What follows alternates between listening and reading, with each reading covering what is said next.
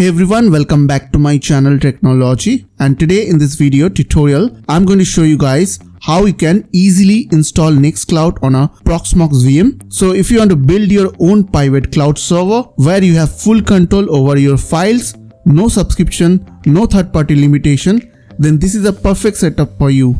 In this video tutorial, I will walk you through everything step by step, from creating a virtual machine in Proxmox to getting Nextcloud up and running smoothly. But before we jump into the installation process, let's quick talk about Proxmox VM. Proxmox is one of the best free virtualization platforms that allows you to create your own virtual machine server at home. If you want to run multiple operating systems like Windows, Linux or Home Assistant all on a single machine, then Proxmox is exactly what you need.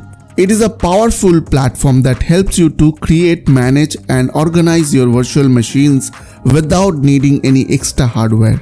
If you are not sure how to install Proxmox on your old laptop or PC, then don't worry, I have already made a separate video on this topic. You can check it out on my channel, or I will leave the link in my video description below. So at first I will log into my Proxmox VM. So I'll type my username and password and click on login. Click on OK. Now what I'll do is I will click on cell on this window over here.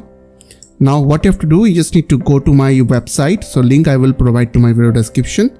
After that, here you can install three type of installation. Number one is turnkey Nextcloud, so which is easy to deploy and pre-configured Nextcloud server. The next one is Alpine Nextcloud Hub, which is small and lightweight Nextcloud. And the last one which I'll recommend to install, which is Nextcloud PI. Okay, so I'll install this one. So I'll copy the command from here and directly I will paste that command to my cell. After that, press enter. Now here it is showing like this will create a new Nextcloud PI. So I'll press enter. Next, here is showing like use default settings. So I'll press enter. So I want to use default settings.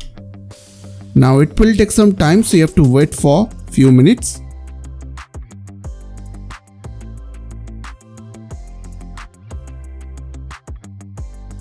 After installation done, you will get the IP address. Simply copy that IP address and open it on your browser.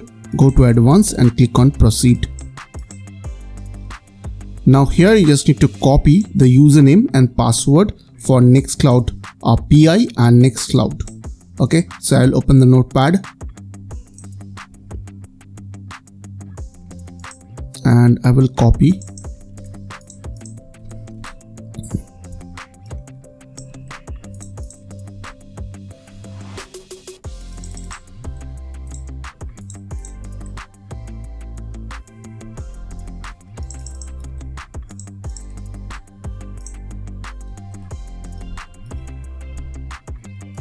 After that, click on activate.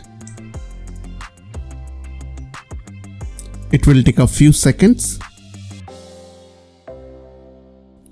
Once it will done, it will show you this page. Simply you need to type NCP and the password which I have already copied.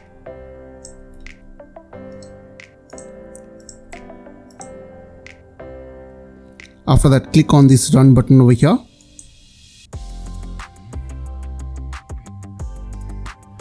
Now click on this icon over here, Nextcloud PI. Now here it's showing like do you want to save the Nextcloud data in USB drive? So I'll select here no. Then do you want to use Nextcloud from outside of your house? So as of now I'll select no. Now here you will get two links, one for Nextcloud, another one is for Nextcloud web panel. So if you'll open both the link, it will open that login page. Simply you need to open that notepad and simply copy the username and password.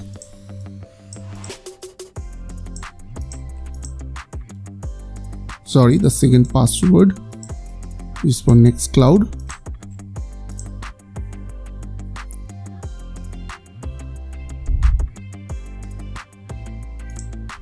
Now here, if you want to customize your settings, you can do from here. Now from here you can check your files. You can upload any files from here. From here you can check your photos and your activities and contact calendars, and you can see the task. So before ending this video, I would like to share few quick things with you. I create high quality tech related videos every day. So if you enjoy my content and want to support my work, please don't forget to subscribe my channel. Also make sure check out my other videos for more helpful content. So I will see you guys on the next video. Till then, bye bye, take care.